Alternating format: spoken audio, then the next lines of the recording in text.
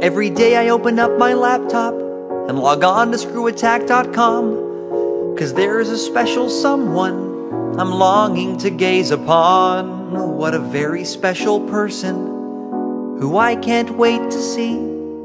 At least she's very special to me. Corey, baby, what's your story? You're the only girl on Screw Attack, and even though Jose's got a nicer rack, I'd do anything for you. I'd even buy a power glove to smash a question box and find the power-up of love. The things I feel for you are self-explanatory. Oh, oh, oh, oh, Corey.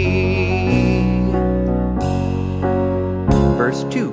Corey, there is no category with which to describe the way you make life fun. You're like Zelda, Samus, Peach, and Lara Croft in one. I'd be honored and obliged if you'd trade consoles with me. I could plug right into your Xbox and you could mess around with my Wii. Now I know I'm crass and vulgar, but it's not meant to be derogatory. Oh, oh, oh, oh, Corey, yeah. I know I'm not so great at subtlety when it comes to writing odes, and I'm always gonna have to struggle with the fact that you don't like Battletoads. No, and I know I'm not that smart.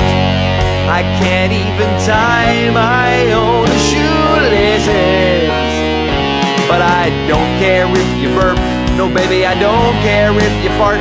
And I would eat chicken salad right out of your braces. Right out of your braces, yeah. Corey, let's write our own love story. Show me how to find your hidden castle. Even though I'm bald and kind of an asshole, all the G1s agree, baby, you're a fucking prize. And I wanna be in Corey's corner one day, if you know what I'm saying, guys. You're a classy, classy chick. I just wish you were a little more hoary. Oh,